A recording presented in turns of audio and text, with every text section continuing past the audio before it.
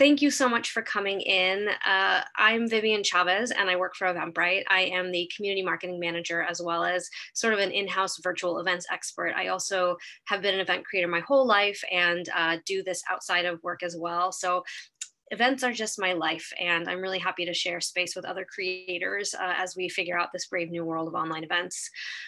Before we get started, we have a couple of housekeeping items. This webinar is going to go on for about an hour total. We'll have roughly 10 minutes for Q&A at the end.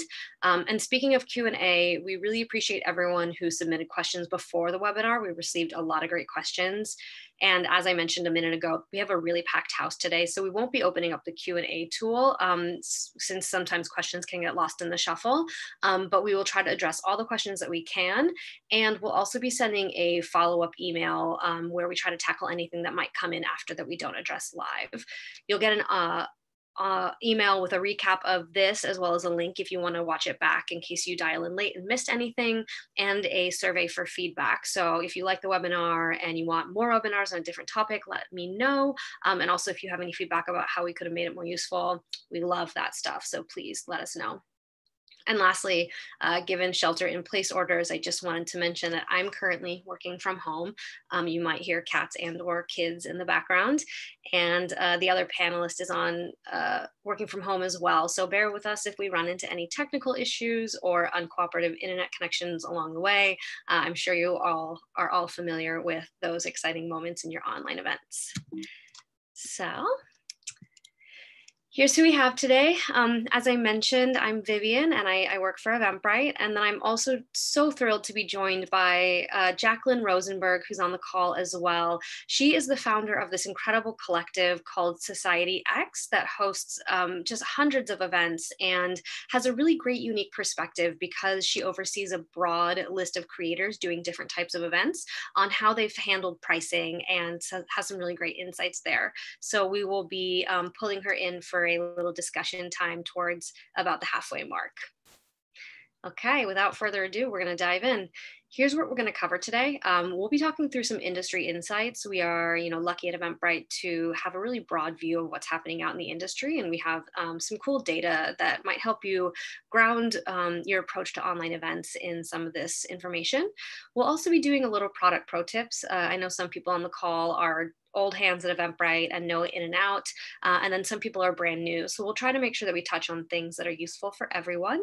And then we will be doing our live discussion with our event creator, Jaclyn. And at the end, we will have some time for Q&A. All right. All right, kicking it off with, I'm a huge event data nerd, so I love this stuff. And we're gonna give you a little slice of some industry insights that we have seen. So right now we are almost 8 months into the COVID-19 global pandemic, and two things are pretty clear to us. Our desire for human connection remains strong, and the future of events is probably going to be hybrid. And in fact, according to a recent study we commissioned, 57% of respondents are open to continuing to attend virtual events, even after social distancing restrictions have been lifted. Additionally, we found some cool stats, which are that 62% of the respondents in the study that we commissioned have attended 5 or more online events in the recent month. 42% of the respondents have paid between $11 and $30 to attend virtual events. So attendees out there are paying for virtual events. And then lastly, nearly half invited others to join them virtually for the online event. So we're still seeing the phenomenon of people, the go-getters who find the cool events and tell their friends about them and bring them along. So there are threads of what we were seeing in a pre-online and pre-COVID world still happening today, which is really exciting. I think it validates the fact that those of you that are continuing to push forward and figure out how to gather your communities online, you are fulfilling a need for your consumers. And a little bit more data insight here. Virtual events are not only helping us feel connected through the pandemic, they're creating relevance for audiences beyond the boundaries of in-person events and giving creators all types of additional avenues or continued revenue. The Eventbrite survey results showed us that attendees are crossing digital geographical borders. So what that means is that 65 respondents are attending events outside of their state, 62 are attending events outside of their city, and 28% are attending events outside of their country. What's exciting to me about this information is that while it can feel hard that we can't gather in the same way that we were, we're actually we have a huge opportunity to broaden our audiences. So not only can people who wouldn't have been able to attend our events due to their schedule or whatever was happening in their life, now you can have someone who could never have attended because they're in a foreign country dialing in and becoming an avid fan of your work. And we're also seeing that folks who had limitations, with physical abilities or reasons why they couldn't leave their homes, are now, the gates have been open to them to participate as well. So there's an opportunity to actually really grow the audience. And then we jump into pricing. So what we just looked at before was sort of the overall insights on who's attending events and how many people. And the news is good. People want to continue to gather. They're still interested. They're looking for things to do, and online is working. And in that slide before, we mentioned that, most people pay between $11 and $30. But, not every event is apples to apples. There's a lot of different types of events. There's different categories. There's different purposes. And so we did a little bit more of a deep dive into some of the pricing averages that we're seeing across the board. So if we look into averages for this is online tickets specifically, we're seeing a range from category to category. Online music events average about $17. Food and drink events come in at about $34. And then health and wellness is clocking in at about $29. Some of the priciest tickets that we're seeing are that science and technology events actually average $87 a ticket, and business and professional tickets are costing around $91. So you can start to think about the fact that it's not simply a one size fits all experience where you should just put up any old event for $10. You can really start to think about the experience that you're offering, the category that you're in, and then what you're seeing around you in the broader industry landscape for what people are charging. And this can start to help inform the way that you price your event. Stats are one thing and industry insight is great, but I think one thing that's been really inspiring is seeing creators across the board start to connect with each other and learn from each other, because we're all figuring this out as we go. And it's, some people have been pushing really hard, March since day one. Other people are right now just starting to figure out online events. And we are lucky enough to get to talk to creators all the time. And so we have a couple of little snapshots of what other creators are doing to value their businesses and encourage attendees to purchase tickets to their events. So first up, we spoke with Vito from TOF Productions, which is an interactive virtual music nightclub. They charge about $10 for GA and $20 for VIP meet and greet. And they reached out to their audiences, members, and colleagues to determine what they charge. You don't always really have to just guess on your own. You can talk to the people in your community. They didn't want people with financial limitations to feel like they couldn't participate, and they wanted to make sure that artists were feeling compensated. So I think the key takeaway there from our conversation with Vito is that, connect with your community. Don't be afraid to reach out directly and figure out what people can and are willing to pay. A little bit of lightweight research can help you feel confident about going to market with the right price point for your event and your community. Next up, we talked to Evan Weiss, who hosts an annual cocktail and food tasting event called the Bloody Mary Festival, which was a running event before COVID. And their normal in-person festival last year cost around $50 for general admission. And attendees would get 2.5-hour samplings of Bloody Marys from 10 to 15 different vendors. When they were determining what to charge for their virtual festival this year, they felt that they really found a way to capture the essence of the festival, and they're still delivering 5 cocktails in a 90-minute virtual setting. So they felt that this price point of $75 really represented the value that they were bringing to attendees. And the key takeaway here is that a high quality virtual experience has real value. I think a lot of creators are feeling hesitant to charge for their events because attendees are still like showing their interest in the online version of what they're doing. But don't forget that what you're doing is really important, and they're getting a lot out of it, and that you can craft the event in a way that feels like you're delivering high value and you can confidently go to your market with a higher price point.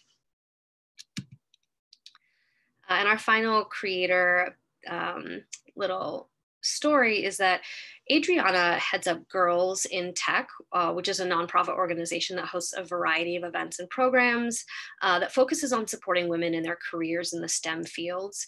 And her advice to other creators was just don't overthink it. You won't know what works until you try it. And that includes pricing.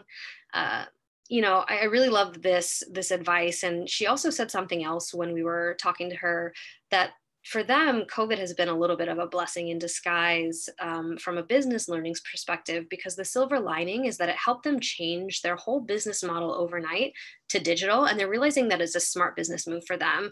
They've been able to produce more and reach a lot more people globally through digital programming. And for them, they've also found that it's less expensive overall to produce, so they have less overhead.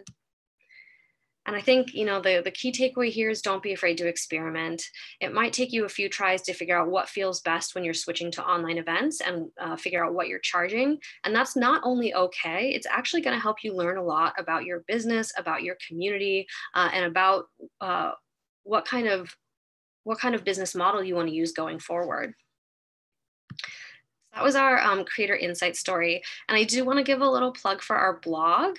You can find more about these specific creators as well as a ton of others and information on hosting better live streams, our marketing guide, free templates, and more on the Eventbrite blog. It's a really fantastic place. And some of the stats and some of the creator stories that we pulled have even more info there. So if you're curious, please go ahead and type that into your URL and check it out. All right, we are going to dive right into our product pro tips. So just use the raise your hand feature if you have been on Eventbrite for more than a year. All right, we got a lot of, nice. We have a lot of people who've been here for a while. All right, once I see those stop showing up on the screen. Okay, now raise your hand on the Zoom feature if you are brand new and you've joined within the last month or two. Oh, this is so great. Okay, cool. So we have a lot of people from both camps. We're going to touch on some things that might be old news for some of you, and hopefully a couple of little deeper dives that are going to be valuable. I'm going to drink some water. So when you're thinking about pricing your online event, obviously one of the first things that you're going to want to think about are your tickets. So the first product area that I'll show you is how to add them. Again, this might be old news for some of my older friends here, but what we're looking at is the screen that shows where to add tickets when you're creating a new event. The tickets option is on the left-hand side in the menu bar, and then there's an orange button called Create Ticket. Once you click that, you'll see this little menu on the right-hand side where you can add a free ticket, a paid ticket, or a donation, and there's a lot of settings that you can get more specific about what you're offering down below, but I'm just going to go ahead and focus on these three main categories and talk about some of the benefits of each one. All of these different ticket types can be useful, and it really depends on the kind of event that you're hosting and what you're trying to achieve. A paid ticket is obviously going to help you generate funds, and we see that when an attendee pays for an event, they're much more likely to actually show up. And on the flip side, a free registration can also be really powerful. A lot of our creators see their highest RSVPs when they list a free registration option. Although, as many of you have probably experienced, with free registrations, often the show rate is only between 40 and 60%. So you're not getting a ton of people who registered actually showing up and tuning in. But despite that fact, using the free option can make sure that your event is accessible to those without funds, and it helps you build an audience of engaged consumers. So even if folks register and they don't actually dial in, you can retarget people who signed up for your events by using Eventbrite's email invitation and email campaign feature, and you can start to build that community and that email list of engaged consumers out there. So having a 40% show rate is normal, and you can still continue to talking to the people who didn't show up. They are interested in what you're doing, and who knows, life gets in the way for tuning into online events. I certainly have experienced that. I want to do a 7 p.m. event, and all of a sudden my 3-year-old has a meltdown, and I have to hopefully pray that the creator sends out a recording of it later. And then finally, I wanted to call out the donation ticket. This is a great way to have a pay what you can ticket or drive donations to your organization or a charity that you support. And if you didn't know, there's actually no Eventbrite fees on the donation option. None passed on to you and none passed on to your attendee. There's the normal credit card processing fee, but it will be a lot more of a charitable option. And we're also seeing a lot of people use this as like a sliding scale ticket because, again, it's a strange economic time for a lot of our attendees, and having variable pricing can be really helpful. All right, fab. We're going to slide into another product area that I think is a little underused, but we're starting to see a lot of exciting innovation for how people are using this particular feature, and that's the add-on feature. When you click Add Tickets, you'll see in this middle menu, there's admissions and then add-ons right next to that. I highly suggest you consider using this when you're hosting your online events. We've seen a lot of creators successfully drive revenue with the add-on feature by giving attendees the option to buy additional items. Some creators, like the Bloody Mary Festival, are hosting craft or food tasting events and actually mailing out materials in advance to their attendees so they have a tangible thing to interact with during the event itself. Others are using it to sell merch like shirts or books. We have a lot of bookstores who are hosting online book talks, and they will use the add-on feature to drive sales for the book that they're talking about. And we're also seeing a lot of old venues or organizations that primarily hosted in-person events that are not able to right now use this feature to sell old inventory to previous shows or old show posters. And this not only allows them to clear out their warehouse, which is obviously a good feeling, but it's generating extra funds for them without them having to produce a new item. And it's giving their community a way to support the venue and get a hold of something tangible that helps them feel connected to these places. So definitely think about the add-on feature. You can get really creative with it. We're also seeing people use it for non-physical items, like you can add on if you want to provide a recording of the class to folks who want to keep it on their computers. If it's, maybe a seminar or an educational experience, you can do an add-on for that for $5. A lot of ways to get creative with this. And then finally, this is probably one of my personal favorite areas of the product, and that is the Analyze section. So once you start hosting online events and experiment with different pricing options, you can check out I'm a huge, again, data nerd. You can just check out this section for some charts and reporting. What we're looking at in this specific snapshot is one of our creators' event data that's looking at all the events that they've hosted and groups their sales by ticket type to see which tickets are selling the best. So this particular view can help you see which price points are most appealing to your attendees. And then you can also dive into a ton of other reports that give you insight into how are your email campaigns doing? How's your sales traffic doing? What activities are you doing that are working and reaching your audiences? And then what activities aren't working that you could potentially scale back on? There's a ton of great information on the Help Center about diving into some of these specific reports if you want to do a deep dive on it. But I really think once you get in there and you start realizing you can do cross-event reports, it's not just a report looking at one event, you can analyze what's happening across the board. You're going to unlock a lot of learning for yourself, especially as you are experimenting with prices and different aspects of this new online event universe. My last product pro tip is that I wanted to give a quick plug for the Organizer app. Use the raise your hand feature if you already have the Organizer app. Yeah, nice. I love this app. We all are spending a lot of time scrolling on our phones, and it's oftentimes doom scrolling, and I think is the term, where you're just looking at the news and feeling a sense of doom. But what you could do instead is download the Organizer app and use it to check out all of the sales and registrations for your online events. It also gives you a way to safely scan and sell tickets if you are starting to enter into a socially distant in-person event. This is a great option where there has to be no contact, no handing pieces of paper back and forth. It's free in the Android and the Apple App Store, and you just just log into the same account that you use for Eventbrite, and it will automatically pull in all of your event data. And oh my gosh, I love it. It's so fun. All right. We are going to dive into, I know I saw a couple of questions pop up, so we'll try to grab those when we get to the Q&A, but we're going to dive into our featured creator and do some Q&A. I am so excited to introduce Jaclyn, and I mentioned her at the beginning of the call, but just I wanted to really quickly set the stage and let you know who Jaclyn is and what Society X is. So Society X is this really exciting group that hosts their events on Eventbrite, and they are a live interactive experience marketplace that allows creatives to monetize their passion.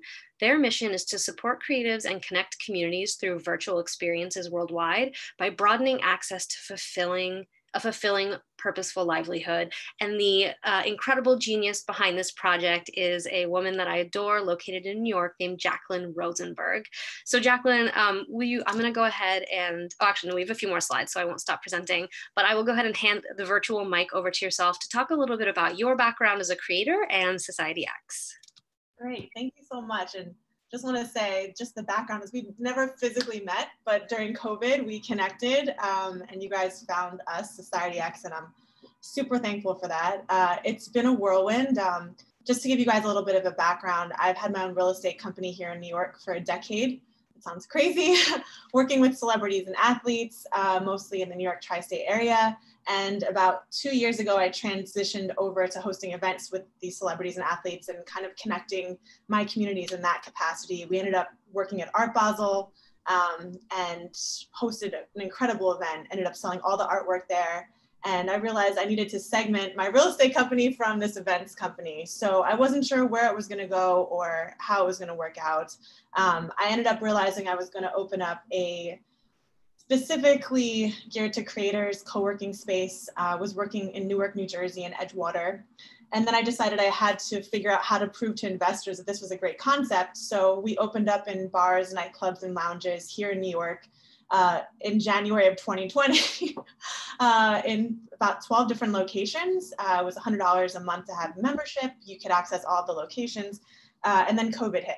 So some of our events look like this, by the way, bringing us back to the physical space.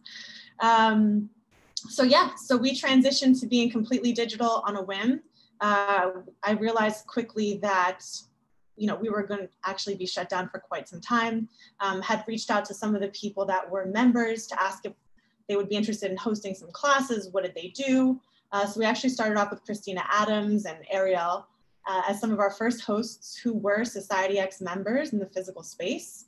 And then it kind of trickled down from there. It was word of mouth. Someone knew someone else that would be great at hosting another class, so on and so forth. So now we're 8 months in and we host everything from fitness classes to wellness to parent virtual learning courses to educational courses as well. So it's a vast array and we're growing quickly and building our platform as well. So thankful to have connected with Eventbrite and have the opportunity to work together to kind of execute this organic, unique following that we have, especially with our creators. And so that's the spiel as of now. I love it. And yeah, you managed to sneak in a few of the things there about what things looked like before COVID and then how you pivoted to online events. And to kind of click a little bit deeper into what events look like now, I grabbed this screenshot because I'm a personal attendee of Society X. I love Jocelyn's class about houseplants. You can see I have houseplants all over the place. But tell us a little bit about, pricing aside, what do the actual events look like right now? I know you have a lot of different creators and different types of events, but if you were to sum it up, how are you going about things?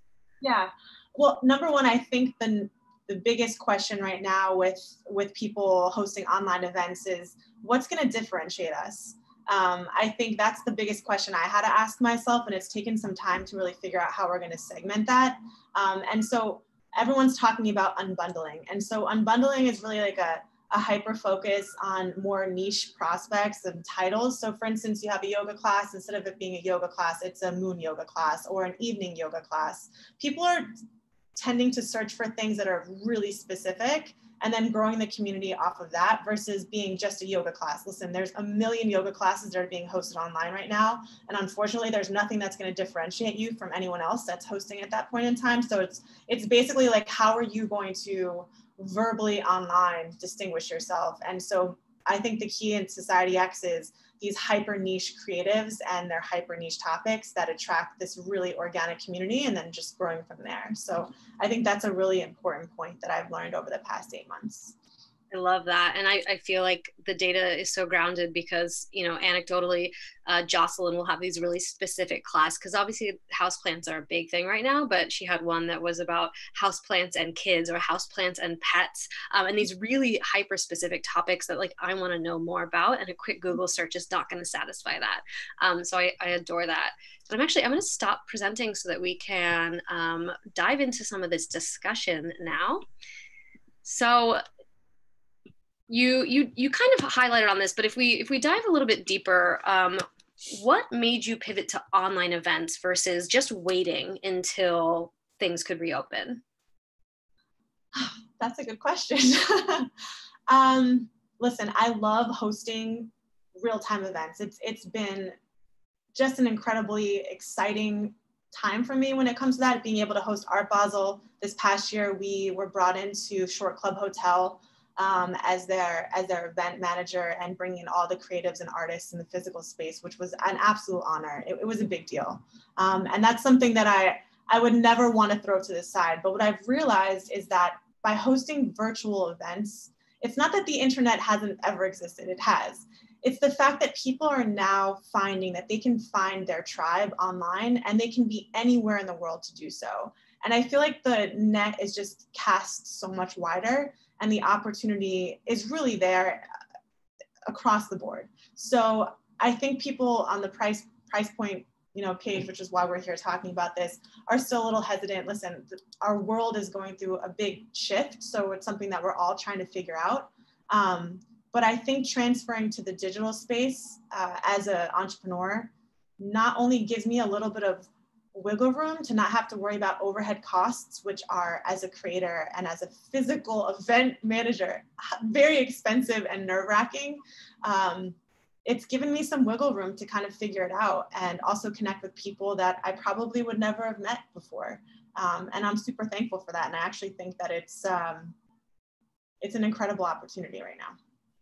Yeah, we're seeing a lot of folks, like we saw the girls in tech community, they're discovering a lot of areas that they couldn't explore when they were managing in-person events, and they're able to actually test them out in a scalable way right now. So it is definitely, it's a really difficult time to be an event creator, but it's an exciting time to learn new things. Obviously I'm biased, and so I love Eventbrite, but there's a million different products that one can use when they're hosting their online events, and they're collecting tickets and registrations.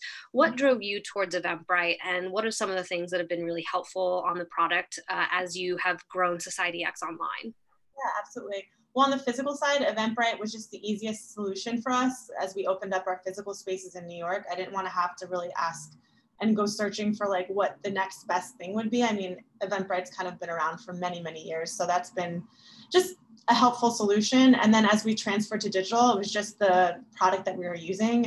And also similar to like Facebook or larger companies like that, it's also a brand name that I think people are comfortable with and people go to as a resource. So that's why we chose to utilize the platform. Amazing. And so you have a lot of different events. How are you and also the creators that are in Society X thinking about pricing, and how are they, what pricing are they landed on now? And have there been any shifts and changes based on feedback from their attendees? Yeah, when we first started Society X, we were free. And it wasn't until May that we started integrating pricing into our classes. I think everyone was trying to figure out like, how much longer is this going for? And then also the next biggest question was, are people willing to pay? I think that there's been a lot of Zoom burnout, and people were just like, I've literally been bombarded on Instagram and Zoom with fitness classes and everything else. Like, how much more could there be? And so we started small. We started at $5 to $10, with our most expensive one-on-one being about $20. And now we're kind of shifting to $10 and up. I still think it's an interesting time because we're trying to scope out exactly what people are willing to pay, across the world at this point. And I think that has to do obviously with our financial markets, and that's a different conversation.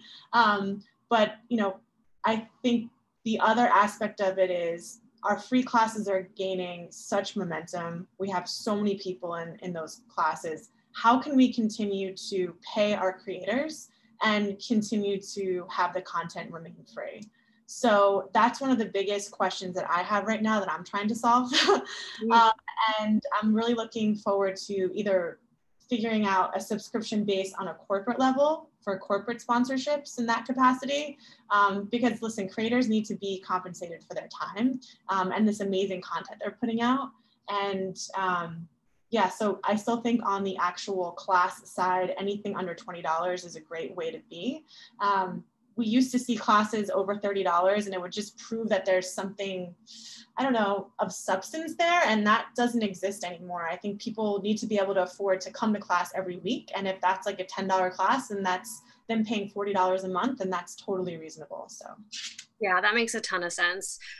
You touched on a whole bunch of pro tips, and you've been doing this, since COVID hit, and have had a couple of different iterations of how you're pricing and how you're structuring and how you're listing things.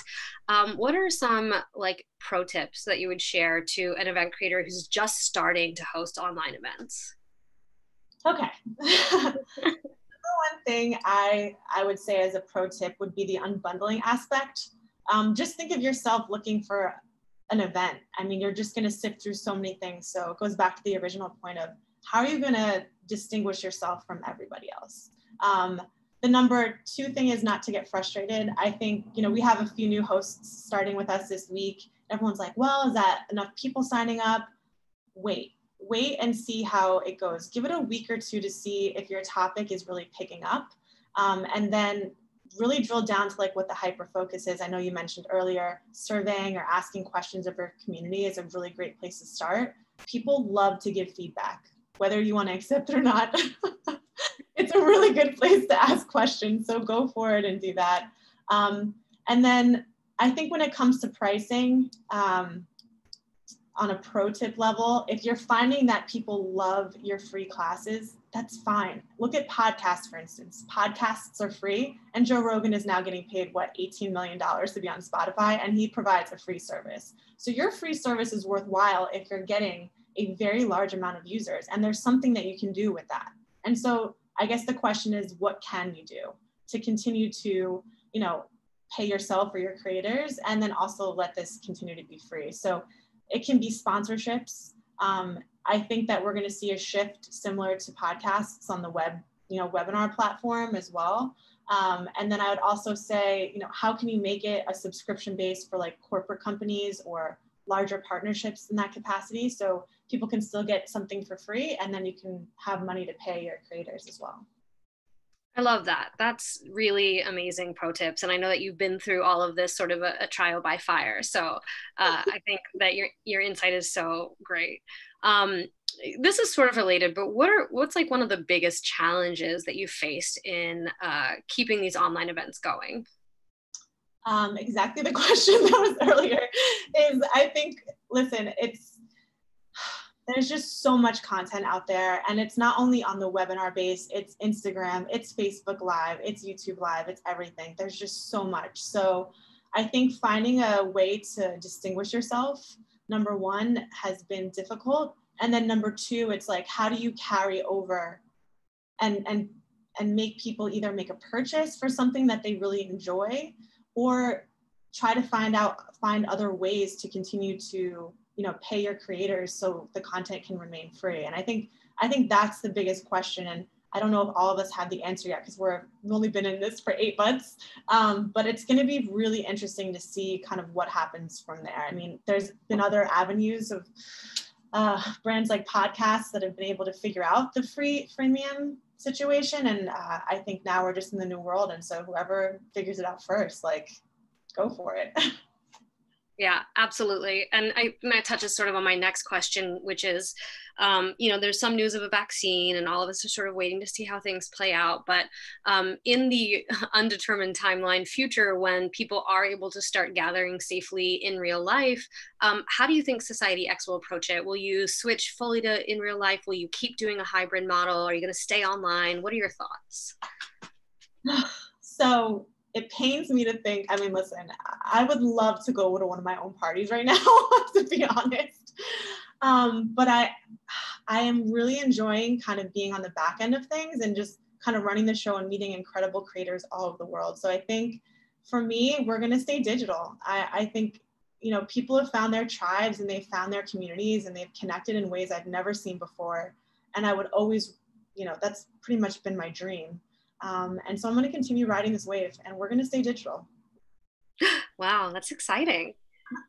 I think, one of the questions I had in our Q&A list was like, what's one of the biggest surprises? And I feel like you've touched on a couple of them, but one is that, like, yeah, people, when at first we were like at this sense of loss because we thought people couldn't connect, like they've connected in ways that we never imagined. And for me, that's been a huge surprise to watch, how truly meaningful an online event can be, and then how you can accidentally discover these new connections and new communities and new friends that you didn't really have access to before.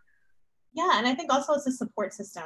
Right now, London's in a lockdown, and we've been getting some incredible messages from people like, I go to all your classes, so thankful for, Sarah, I know you're watching right now, our therapeutic art class, or, our poetry workshop, just getting people through the day. I mean, it's really tough. And so I think the wellness aspect, being a previous athlete, for me, is I always considered wellness to be on the fitness side.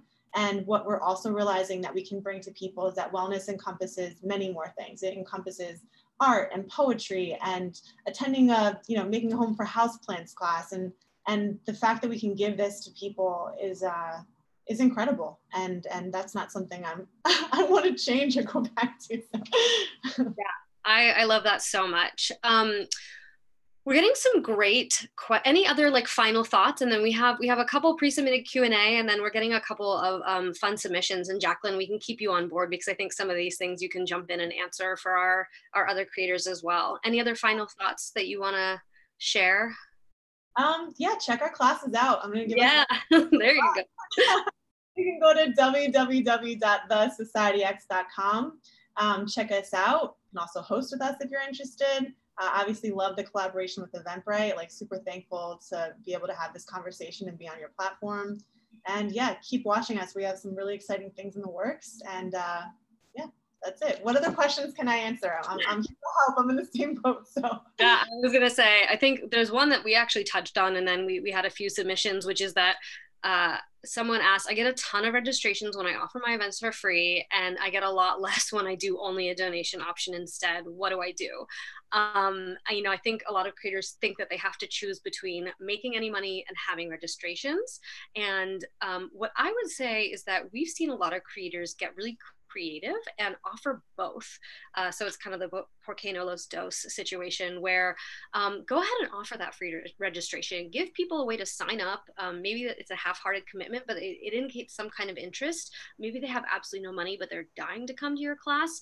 And then offer that donation option for people that have funds. A lot of people are calling it like the sliding scale ticket, or no one turned away for lack of funds ticket.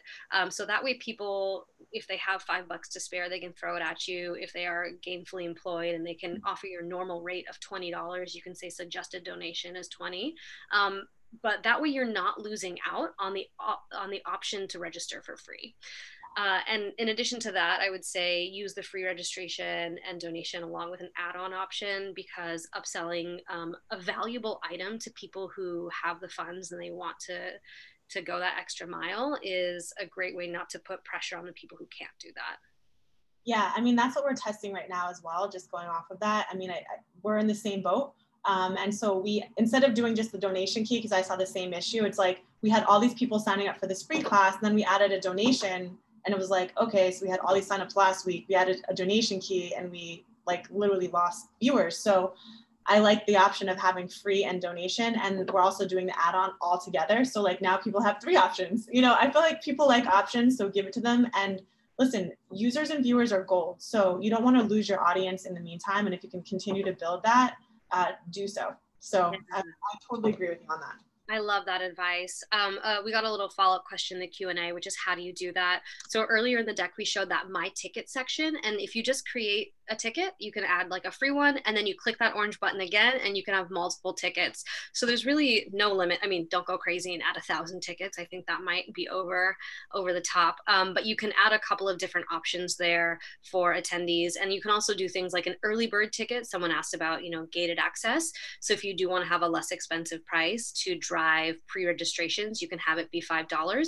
And in the advanced settings, you can change it so that that ticket closes down at a certain date, and then it opens up your next ticket, which is like the regular price. You can also have VIP that maybe has additional add-ons. You can get really creative with how you do ticketing, and like we mentioned earlier, don't be afraid to experiment. If what you're doing isn't working, change it for the next event and see if it's any better. And also change the name. I know it sounds ridiculous, but change the name of your event. Instead of, like I was speaking to earlier, if there's like a yoga class, make it more direct. Like for instance, we had an evening yoga class. Now it's evening moon yoga. Like it just try a few iterations and see what attracts people. That also could be a good solution. Yeah, we actually had a question submitted that says, any tips on naming your event so that it attracts your ideal attendee? And I think that's just it. I think you want to be specific. Like Jaclyn mentioned, there's a million yoga classes out there online, but what is it about the yoga class that you're offering? And I use yoga as an example. You could replace it with anything that's different than the other 10 happening on the same day. And that way you can attract, it's not just the ideal attendee, it's like attracting the people who want to come to what you're doing specifically. Let's see. A really specific question here is that someone, when they asked about quantity, so I'm trying to add their book as an add-on for an upcoming event. What is Eventbrite looking for when you ask for quantity? So that means how many books you have. What is the quantity available? So if you only have 100 books, you're going to want to cap the add-on orders at 100 so that you don't oversell and run out of inventory. And that's the same for tickets as well. Someone earlier asked about what's the ideal class size? And for that, I would say, it all depends on the class. You want to limit the class to whatever feels right for the group that you're doing. If it's a small, intimate conversation and people are talking to each other, you probably don't want to have a Zoom call with 50 or 100 people on it. But if it's really about the numbers, so if you're just streaming a music show, you want that to be unlimited and to have as many people come in as possible. I wouldn't say there's really a single answer to what's the ideal class size. It depends on what you're doing and it depends on your goals. So if you're trying to engage a really highly engaged small group of people, that kind of gives you the answer there. And if you want the whole world to know about what you're doing and the whole world to tune into your event, sky is the limit. I want to do a quick touch on the pre-submitted questions so we get to these. We had a question where someone asked, is it better to pass fees along to attendees or to absorb them? I don't know which setting to choose here. So for anyone new to the product, when you are creating tickets under the settings option, you can either pass the fees along to the attendee. So if you have a $5 ticket and there's a 50-cent fee, that would mean that the attendee pays $5.50. If you absorb the fee, that means the attendee pays the flat $5 and then you get the net proceeds of $4.50. I think also this is another really personal option. Some people like the numbers to be nice and round so that your attendees see the price and that's what they pay. Other people feel very comfortable with an additional fee. I think a lot of us as consumers are used to going and buying a concert ticket and seeing an additional fee on there. Not even concert tickets, it's like, ordering food online these days. There's like 3 extra fees and I don't always know entirely what they're for, but it's part of the process. And so it depends on what you're doing. And then I would also say, like, if this is a charity event or if your particular audience, is very short on funds, maybe you're supporting marginalized communities, you might want to go ahead and absorb the fees so that's not carried over to your attendees.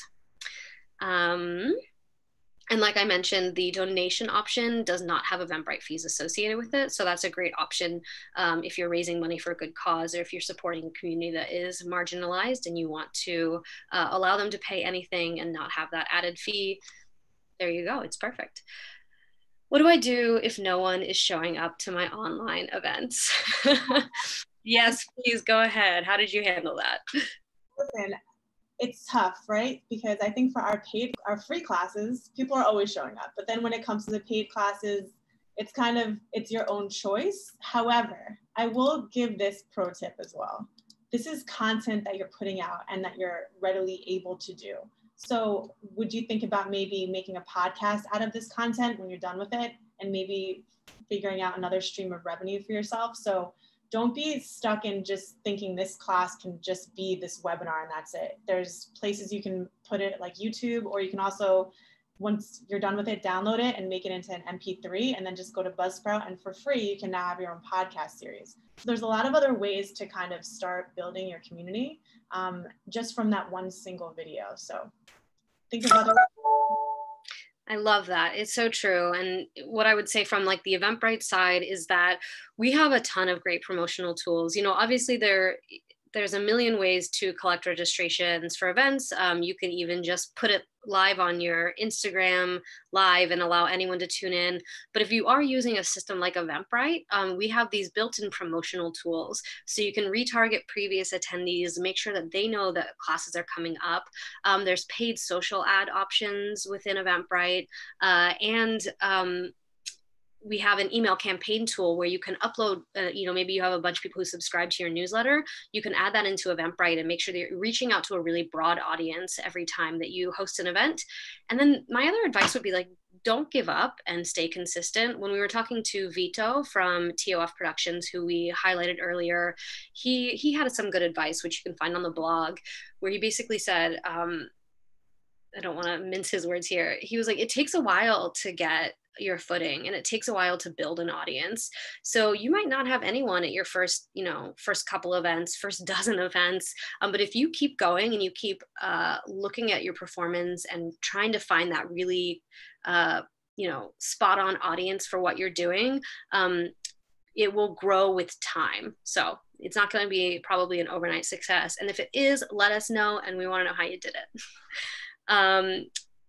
So I'm so happy that you are all submitting questions. We got through our small handful of pre-submitted questions, and we have a bunch of live ones. I'm going to go ahead and try to tackle a couple based on some of the themes that I'm seeing. But for everything that we don't get through, we'll try to send information in the follow-up email. And to answer a question that we saw here, yes, we are going to be recording this. It will be available on the Eventbrite YouTube channel.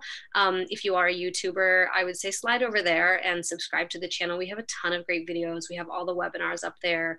We did one a couple of weeks ago with Craft Jam on our new Zoom integration. And there's just so much information. So it'll be available. No sweat if you tuned in late or you have to duck out early. All right, we have a couple. I'm going to try to tackle these. One question here is, what's the benefit of doing it live versus sharing out recordings? And I think right now is a perfect example of why it's so useful to do these live events, because you really get to interact with people. So if someone, all of you lovely human beings who are dialed in, you can ask live questions and get information in real time versus combing through multiple recordings trying to find an answer to your question. Let's see. Can I actually tag on that for 1 second? Yeah.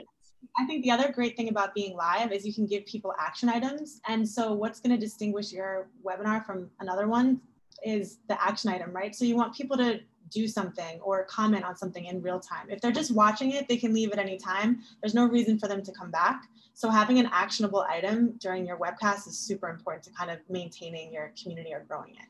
Yeah, I love that. And I think it sort of relates to that, some of the events that are using the add-on item to mail out merchandise in advance. There's something really wonderful about having like that extra involvement where it's not just you watching a screen. There's either an action item where you're actively doing something or you're like actively engaging with a tangible item. So again, it all relates because that's a way to differentiate yourself. Let's see. Have any of our creators had success with Tracy asked this, tiered or time-limited ticket pricing? Yes, absolutely. So, before COVID, we were seeing this in ticket buyer habits, and it's the same thing afterwards. If you have an early bird sale that ends at a certain date, it's going to definitely drive ticket buyers to commit earlier and potentially at a slightly higher price point than they would otherwise if they didn't feel like it was going to expire. I think it sort of taps into that like on sale mentality that a lot of humans have, where you are on the fence about a purchase and like, oh, it's on sale, well, I gotta buy it. I don't have data to support that, but I think that is a trend that we see a lot. What are your thoughts on regularly scheduled recurring digital events versus spontaneous pop-up events? Is there a benefit or disadvantage to either in your opinion? I think it depends on your audience and the kind of event that you're hosting. As Jaclyn mentioned, there's so many events happening and there's a really big saturation that I think one of the risks of a pop-up is that you don't have a ton of time to create a little bit of buzz and get buy-in and make sure that people are free so they can actually tune into your event. Certainly, I have had the experience where I am looking for something to do after I put my kids to bed. And I happen to see that one of my friends is streaming music on Facebook and I tune in and it's delightful. But I'd say for me personally, that's the exception and not the rule. So I think that a recurring or scheduled event would give you a little bit more muscle in terms of promotion. Jaclyn, do you have like any insight as in your own personal experience about that topic?